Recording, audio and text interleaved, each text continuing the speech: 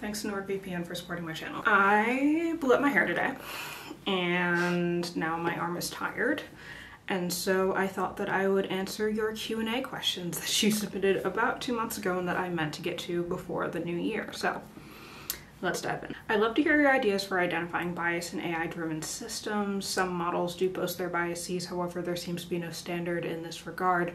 What efforts do industry have to take to tackle this issue? That's an interesting question. I guess I would be actually somewhat surprised if industry ended up setting the standards for bias in particular. And I say that only because so much of the research on this front is really coming out of academia. It is typical that industry or capitalist systems would set these types of standards for the larger public. But I don't know. I guess I'd worry a little bit about the standards that industry would set just because of the incentives involved in that. But I also know that the current status of how we do these things in academia is not consistent and not coherent at all. So I have seen a lot more people using things like model cards or defining their data sets and including basically a risk management sheet with their models so that people know what these models can and can't be used for, and I think that that's good. But I do think that we have a pretty long way to go in terms of standardizing this issue and like how we standardize that in the first place, because as I've talked about on the channel before, we don't have a good definition of fairness, and so any standard is going to standardize that definition in some way, and I think that finding a consensus on that is going to be very hard. Next up, hi Jordan, we were the same year in undergrad. I went to Cornell. I don't think we ever met in person, but we were Facebook friends for quite a few years before I deleted mine. Good for you, I probably should too. I just wanted to say that I'm really happy to see all of your success. Thank you. How do you think that language models will develop in the coming years? Will we continue to see exponential-like gains? Will these models ever do or replace knowledge work? Oh gosh, this is a really good question, and it's also a question that I've honestly kind of been avoiding. Not the question itself, but because there's been so many new releases when it comes to large language models over the last like 6 months, it's honestly just been really hard to keep up with. And I also felt like every video I was making on the channel was about large language models, and like that's not really the point of this channel, and that's not the thing that I necessarily want to focus on. So in case you've been wondering why I haven't made like a ChatGPT video or something else, that's probably why. I think it's also because it takes, you know, a few days at least for me to turn around a video, and so if something comes out on Monday and I start making the video, especially in the last 6 months, something else has come out by like Wednesday, and now I need to make a new video, and so it became very hard to cover. In terms of how I think they're going to develop in the coming years, I think we're hitting, I guess I would say, an interesting point with language models as it relates to them being deployed to the public, because I feel like up until now, up until like things like ChatGPT and other language model-based knowledge work assistance programs, we haven't really seen them proliferate on this level yet. And so I don't know that we'll continue to see exponential like gains. I think that we'll see, like, a lot of what we've seen recently isn't really an exponential gain in terms of training transformers for even longer. It's more of people trying new strategies for creating human realistic generative text. And so I think we'll continue to see people try different things when it comes to especially fact-checking. That's been a big issue lately. These language models are producing text that may or may not be true. I think we'll see a bunch of different approaches to that, and I think that that's what I'm interested in seeing over the next year or so. In terms of whether or not they do or replace knowledge work, I think a lot of that will come down to two things. One is cost. So if it is reasonably cheaper and more accessible to use large language models and get the same quality of work as you'd get from, say, a freelancer on Upwork who works in the Philippines, I think that that could be compelling. I also do think that actually maybe three things. The second thing I think is just the concerns around fact-checking, and that's a concern that you have when people write articles, but then at least you can blame it on that person if they got something wrong, as opposed to if you have an AI, you kind of waive all liability in that case. So I think that will definitely be an issue. I'd love to hear your thoughts on personalized medicine. Could the biases that inherently come with AI and this personalized medicine be addressed through regulations?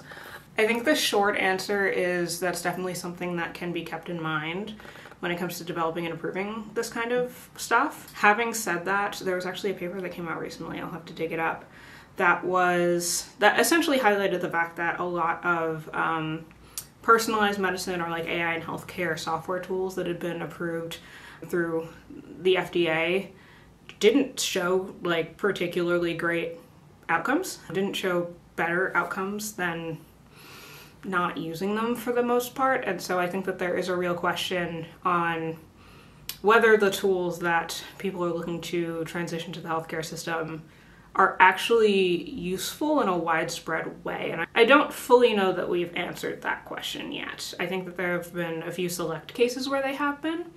Things like drug discovery is definitely one of them, but especially as it relates to personalized medicine, I think that's still very up in the air. Fellow ADHDer here, I want to ask if you could share any tips or advice that works for you when you want to get out of a slump. Oh gosh.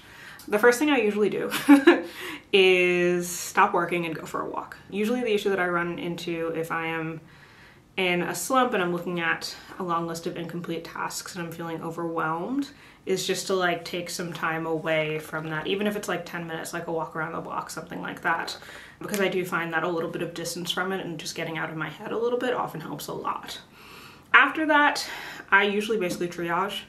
So I figure out what needs to be done. So for example, today, this video is technically late and I needed to film it. And so that's why I'm filming it right now. So that is something that I need to do. There's a long list of other things that are also on my to-do list, but they don't need to be done now. So this is what I'm doing. So I think that that often helps. And then I think the other thing that I do is just lower the bar a lot. I was reading, I can't remember what book it was. I think it was a Brianna Weiss book. In the book, someone made the point that you should do your best every day, but what your best looks like every day is going to differ. It is, based on, you know, how many spoons you have, how much energy you have, what your headspace is like. And so I try to gauge where I'm at in that moment and figure out like what can I reasonably do, and then put that on the list. It's usually one or two things most, and check that off, and then use the fact that I've gotten those things done as motivation and reinforcement of the idea that I can actually get the rest done. I also find co-working helps with this a little bit, just to have other people around you who are also working, who may or may not be getting everything done on their to-do list. I host co-working sessions on Flow Club. If you want to come co-work with me, I'll leave a link in the description. But that's how I usually approach that. Hope that helps. Could we use AGI to produce new storage solutions, for example, better compression algorithms? That's already an active area of research. I think it's super interesting. And yeah, I mean, I think the answer is yes. And if you want, I don't know if I do a whole video on that because like that's a very niche topic, but if you'd like to hear more about that, you can let me know in the comments. Oh, also, if there are other videos you want to see this year, definitely let me know. Is there any chance of being an AI specialist without an academic method, so via self-education? I think it depends a lot on what you mean by AI specialist. There are definitely places that hire people who don't necessarily have like a PhD in computer science, but past that, yeah, it would depend a lot on what you mean by specialist. What will be the role of AI in climate change? So this is a theme that I'm planning on exploring a lot this year on the channel. It's something that I've been interested in getting into and just haven't gotten around to. And I think there's two sides. I've made videos on this before talking about how training models is often not very environmentally friendly, although a lot of companies, especially in industry, have improved on this front. I also think that there's a lot of interesting work on using algorithms to optimize energy storage, energy usage across energy grids in cities, to predict things like climate change related weather events that might cause especially natural disasters, with things like hurricanes and tornadoes. And I think that there will be a lot of really interesting work when it comes to ideally predicting the effects of climate change on our environments, as well as using those predictions to develop systems that can either reduce that harm before it happens or can help communities manage that harm in a way that is accessible to them. Someone wants to know if I'm single. I am. I'm also not really dating, so don't come for me in the comments. And our last question is AGI when? There's two parts to this answer. One, I'm still in the boat of people who are skeptical of the concept of AGI. And the reason for that is part two, which is that as someone who works on the neuro side of things, we don't have a consistent definition of like human intelligence or intelligence in general. And so the idea of an algorithm that is generally intelligent, that is intelligent the way the human is, like I don't know what that would mean. I don't know how we would define that. I don't know what bar that would have to pass. I think you run into AI effect related issues. I have a video on that I can link up here if you want to hear more about that.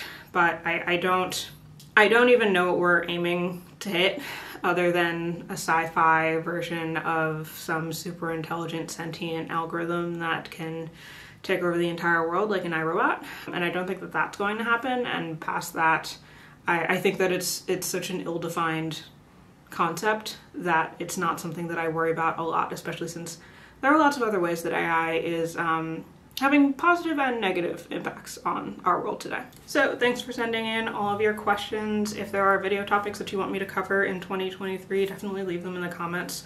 I have a few ideas on what I think I'm going to focus on this year, but I would love to hear what you guys want to learn about and hear about, whether it be grad life related, PhD related, neurodivergence related, AI related, whatever. And otherwise, thanks for another great year on the channel, even though I'm posting this video late. It's already 2023.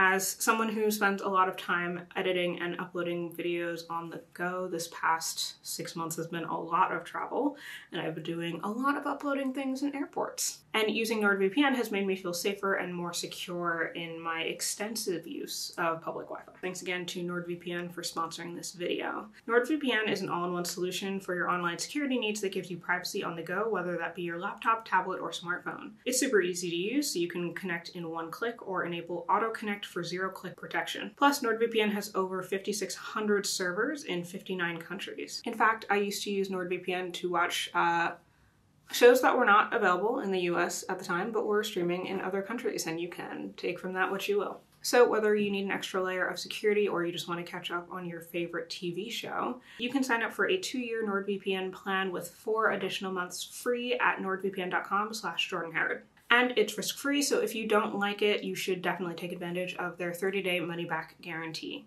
Otherwise, Happy New Year. It's 2023. I am looking forward to the next year of this channel. I am so thankful for all of you who have been part of this journey so far, and I'm looking forward to chatting with you guys over the next year. See ya.